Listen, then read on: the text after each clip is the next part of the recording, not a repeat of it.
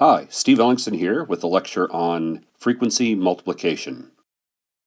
First, the general idea. General idea simply is that we have some sinusoid or some narrowband modulated sinusoidal carrier, and it's at a frequency of omega naught.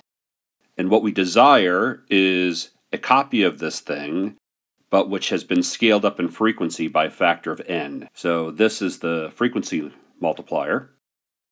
And n, for the purposes of this talk, can be 2, 3, 4, 5, pretty much any integer. And non-integer values are certainly possible, but they're a special case, and usually that requires something like a phase-locked loop, which I'll probably mention several times in this lecture, but not part of the scope of this particular lecture.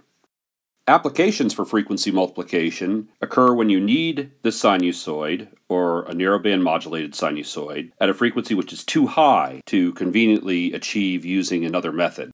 For example, an LC oscillator or a DAC or something of that nature. Other methods of frequency synthesis.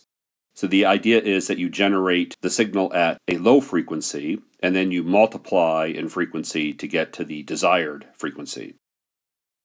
So two applications of this. One, this is a method for generating FM, frequency modulation at RF frequencies. And the idea is you could use the message signal as a control to a voltage-controlled oscillator, which generates FM, and then you could multiply frequency by n, and that would give you frequency modulation at the desired frequency. Another example is generation of LOs, that is a local oscillator signal.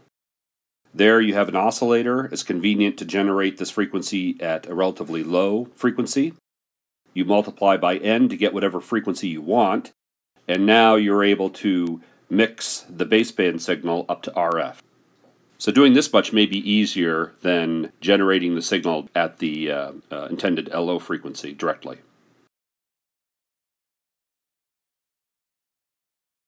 Here are some methods for frequency multiplication, some of which I'll discuss in detail here and others which I will not. One is self-multiplication, that is multiplying the signal by itself. We'll see that that gives you n equals 2. In other words, that will double the frequency, but that's about all it will do. Another approach is to use a nonlinearity. There are many kinds of nonlinearity. One is square law nonlinearity. That gives you n equal 2 only.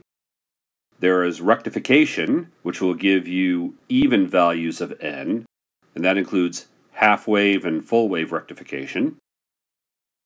There's thresholding, which will give you odd values of n, and then clipping. So these are all methods that use some form of nonlinearity. And then once again, we have phase-locked loops, which is a method not addressed in these notes. Okay, so first, self-multiplication. Imagine some sinusoid, c times cosine omega naught t plus some phase. We simply make a copy of it, apply it to this thing, which is a multiplier, and if you multiply a signal by itself, you just square it. So this is c squared cosine squared of the argument. We can use a trig identity to replace cosine squared with something in terms of cosine of a different argument, in this case just multiplied by 2. We expand that out and we get this. So this is a DC term plus something which is at twice the original frequency. So if we filter away the DC term, then we're left with just this thing which is at twice the frequency. So that's an n equal 2 frequency multiplication operation. So some comments here. First, the multiplier, the thing I'm showing using this symbol, is hard to implement as a literal multiplier. At low frequencies, below RF, it's not difficult. It's not straightforward either, but it's not out of the question. At RF frequencies, this becomes much more difficult. It can be done, but it may not be your first choice. At RF frequencies, the more common way to do this, as opposed to implementing a literal multiplier, is to instead implement the multiplier as a mixer.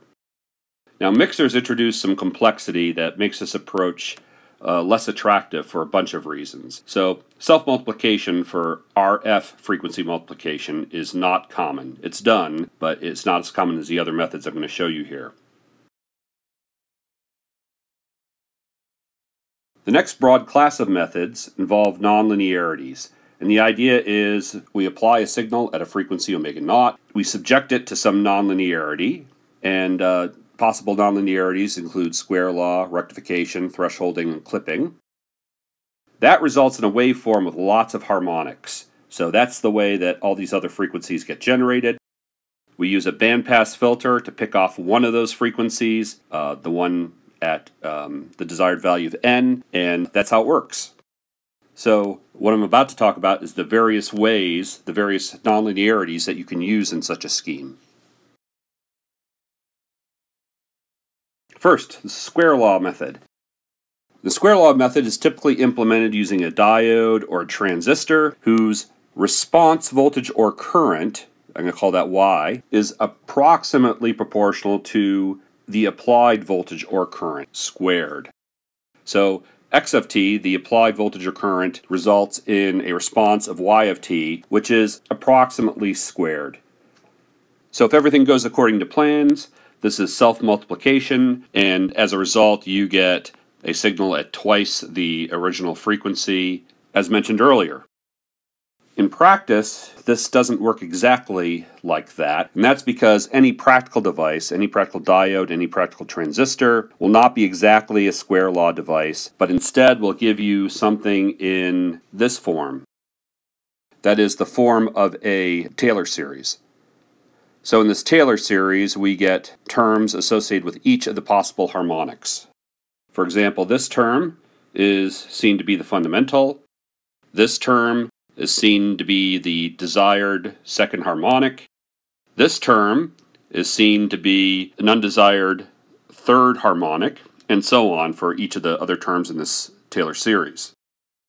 Note also that this depends on the operating point of the device. So here x naught is indicated as the operating point of the device, and coefficients are determined by the operating point.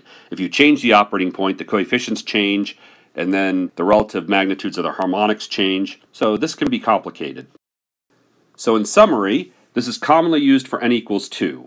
The square law device is ideally a device that produces a second harmonic, but it's a bit of a hassle to set the operating point. Again, commonly done for n equals 2, it's just this is the issue, that you have to be careful about how it is biased so that you know how this expression is going to work out and that the resulting products are things that you can either retain or filter as necessary. There are two types of rectification that we can address. One is half-wave rectification. The idea is very simple. Given a sinusoid, you run it across something which rectifies, like a diode, which passes current only in one direction. And if you hit that diode hard enough, it'll either be turned on, resulting in the half pulses you see here, or it'll be turned off, associated with the negative going part of the sinusoid. So what you see is this train of half pulses. I should note that this can also be done with a Class C amplifier, if you're familiar with these things. Class C amplifier can similarly be used for half-wave rectification. So the nice thing about this approach, compared to the square law approach, is it does not require biasing, so it's not sensitive to operating point. But it does require a signal which is big enough to turn the device fully on and fully off. So the signal you apply to this thing is going to have to be big enough so that the transistor or diode is fully turned on for half the period and fully turned off for half the period. Something you should know is that this generates strong fundamental output. The output is dominated by a term in the Fourier series which is associated with omega naught. So you get that omega naught term, and it's strong in this, in addition to all the other harmonics, one of which you're going to want. Produces strong n equals 2, and also produces even harmonics, which are proportional to 1 over n squared minus 1. Odd harmonics are relatively weak, nominally 0 depending on how precise this rectification is. In full wave rectification, we take that sinusoid and we end up with these half pulses on every half period. Recall for half wave rectification, we had pulses only once a period. Now we have pulses on every half period. So the way we get that, just one of the many ways to get that I should point out, is you start off with a transformer, and there's a diode attached to each end of the other side of this transformer. So what happens for one half of a cycle?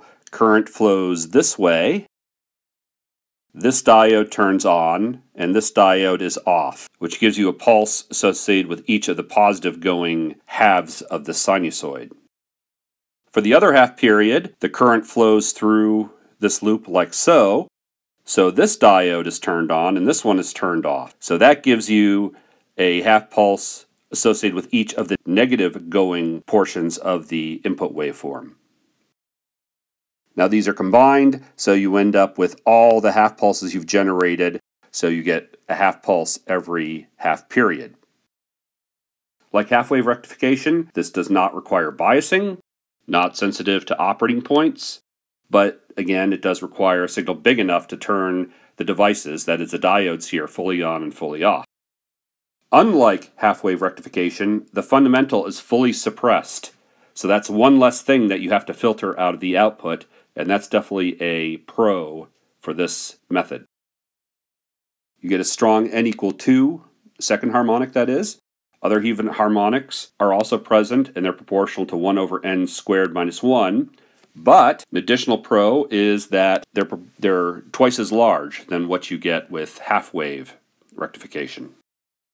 And then once again, weak or nominally zero odd harmonics. So this is probably not the thing to use if you want odd harmonics like 3, 5, and so on.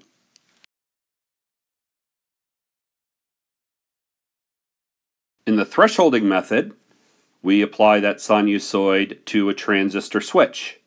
And that transistor switch is a switch, not an amplifier.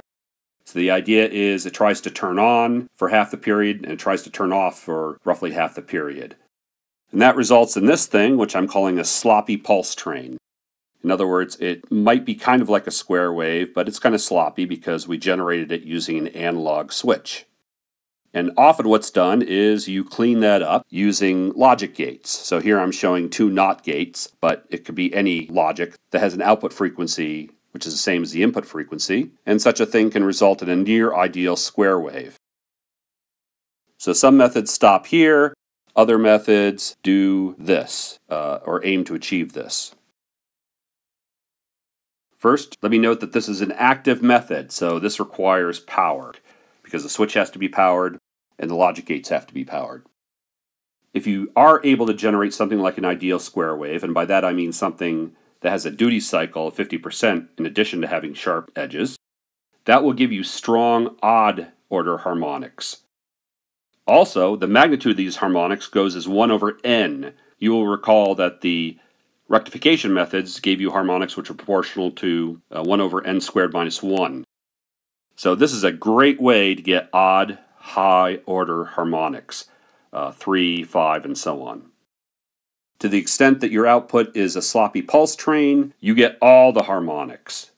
And the magnitude depends on the duty cycle, and usually this isn't the preferred approach because if you have all the harmonics, that means the spacing between your desired harmonic and an undesired harmonic is half as much. Much nicer typically to have a scheme which generates either or primarily evens or primarily odds. That makes them easier to isolate. In the clipping method, we apply a sinusoid to a nonlinear amplifier, typically a Class C amplifier, and the output looks either something like this, where the bottom fraction of the waveform is clipped, or something like this, where the top fraction of the waveform is clipped. This generates all harmonics, like the sloppy pulse train, but the magnitude of those harmonics falls off relatively fast, similarly to the way that the harmonics roll off in the rectification approaches. So this is primarily used for frequency doublers or triplers. It's harder to use this for higher frequency harmonics because higher order harmonics get weak much faster. So finally, a summary of frequency multiplication. There are many methods. Furthermore, there are many variants of the methods that I've shown you, and there's many combinations of methods that are used commonly. The selection of the method for your particular application depends on a number of considerations. For example, is n even or odd? We've seen some methods are better for even, some are better for odd. Is n small, like 2, or is it large, like 5 or 10? That may determine your choice of method. Is it hard or easy to filter the undesired harmonics? So whatever method you propose as a candidate method, you need to consider how easy or hard it's going to be to get rid of all the other harmonics being generated by this method. You need to consider whether the input signal is small or large. Some of these methods require devices to operate as switches. That's usually easier if the input signal is large. If that's not possible, then you need to consider a method where the input signal can be smaller. For example, the clipping method. Then finally, power consumption. Some of these methods are passive, like the rectification approaches I showed. Other methods definitely require power, such as the thresholding method I showed. And then once again, I'll mention that PLLs frequently show up in this business. I would refer to that as the Cadillac of frequency multiplication. Without saying more about the method, that lets you select n to be any rational number. So n can be 1/2, that is 3 divided by 2, or you could have 31 divided by 64, which is slightly less than 1/2. So this is a way to get those non-integer values of n. That concludes this lecture on frequency multiplication.